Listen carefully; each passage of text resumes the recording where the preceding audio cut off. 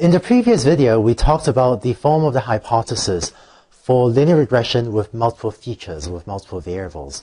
In this video, let's talk about how to fit the parameters of that hypothesis. In particular, let's talk about how to use gradient descent for linear regression with multiple features.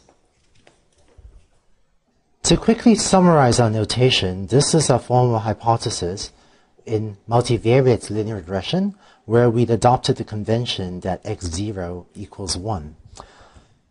The parameters of this model are theta 0 through theta n, but instead of thinking of this as n separate parameters, which is valid, I'm instead going to think of the parameters as theta, where theta here is a n plus 1 dimensional vector. So I'm just going to think of the parameters of this model as itself being a vector. Our cost function is j of theta 0 through theta n, which is given by this usual sum squared error term. But again, instead of thinking of j as a function of these n plus 1 numbers, I'm going to more commonly write j as just a function of the parameter vector theta, so that theta here is a vector. Here's what gradient descent looks like. We're going to repeatedly update each parameter theta j according to theta j minus alpha times this derivative term. And once again, let me just write this as j of theta. So theta j is updated as theta j minus the learning rate alpha times the derivative or partial derivative of the cost function with respect to the parameter theta j.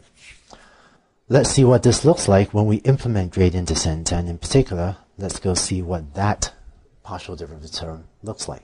Here's what we have for gradient descent for the case of when we had n equals 1 feature. We had two separate update rules for the parameters theta 0 and theta 1, and hopefully these look familiar to you. And this term here was, of course, the partial derivative of the cost function with respect to the parameter theta 0. And similarly, we had a different update rule for the parameter theta 1.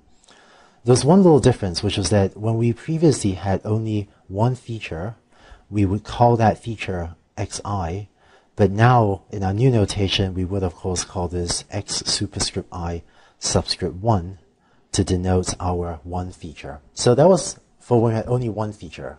Let's look at the new algorithm for we have more than one feature, when the number of features n may be much larger than 1.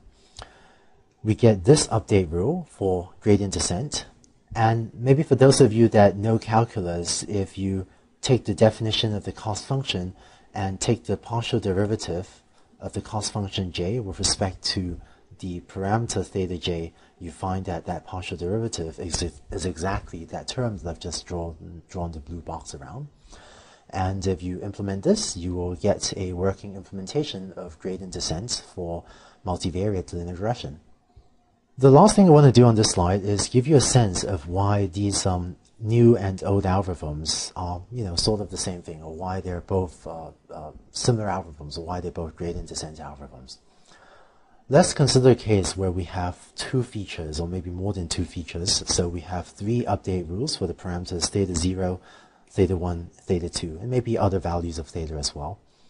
If you look at the update rule for theta 0, what you find is that this update rule here is the same as the update rule that we had previously for the case of n equals 1.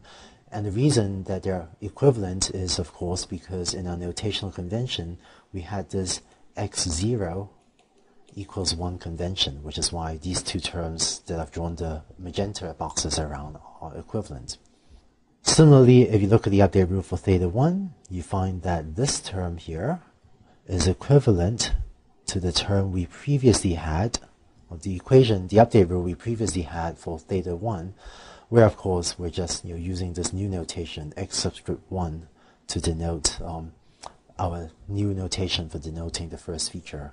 And now that we have more than one feature, we can have similar update rules for the other parameters like theta 2 and so on.